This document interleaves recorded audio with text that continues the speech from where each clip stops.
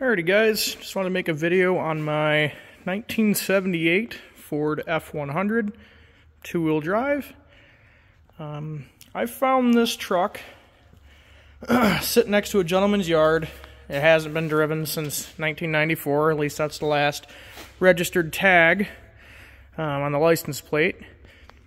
But basically what I'm doing with it is redoing the drivetrain. I'm building a 347 small block.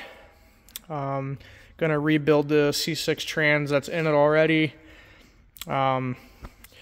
Most likely we'll end up swapping the Dana 44 axle out for a 9-inch, just because they're a little bit beefier. But basically, see if I can look at the fender here. Everything's pretty clean. It's been sitting for a while. It's got a lot of surface rust, but in there, nothing's all, not a lot of flaky rust anywhere. If I had a better light here, I'd be able to show you a little bit better, but it's in very good shape, at least on this side. Unfortunately, where it was parked, it was sitting next to the person's house like this, and there's trees everywhere growing over top of it. So as you can see, I'm doing a cab corner on this side because this originally had a topper on it. So this whole back window was full of leaves and sticks and all sorts of other crap. So you can see the stains and everything. And basically just rotted this fender and that cab corner out, which I'm doing the cab corner work right now, getting that fixed up. And then I have to hopefully find a driver's side fender for this, just because I'm not a fan of brand new metal, just because how thin it is. But this fender is roached out, and I'm kind of confused on why it's just this one. But as far as that goes, interior's in pretty good shape, minus the little bit of coming off there on the seat, but the rest of it's in very good shape. Floor pans are good still. Don't have to do any floor work in it.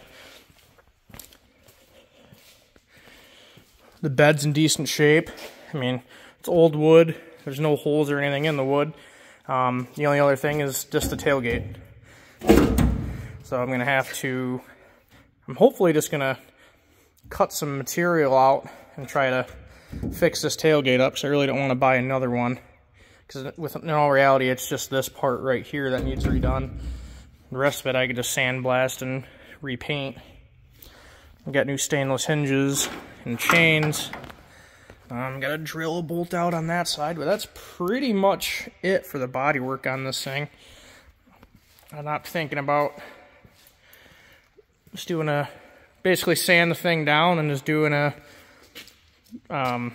single stage paint on this thing, just that gloss black like it is right now. Nothing too crazy. It sits pretty good. Should be a good little cruiser in the summer. That's what I'm excited for.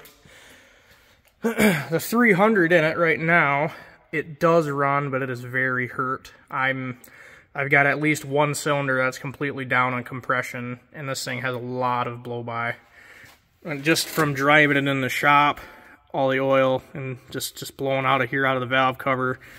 And then once I got it running, when I first got it to the house, driving it down the road, it was blowing oil all over the firewall. So this engine is hurt. I'm not gonna scrap the thing. I'm gonna keep it and probably go through it eventually, but I just wanted a V8 to go in this thing, just because I'm a fan of V8s. And that's what I'm thinking I'm gonna do with it. So, but yeah, figured I'd show you guys the project, and I'll probably make some more videos on this thing in the future, so stay tuned.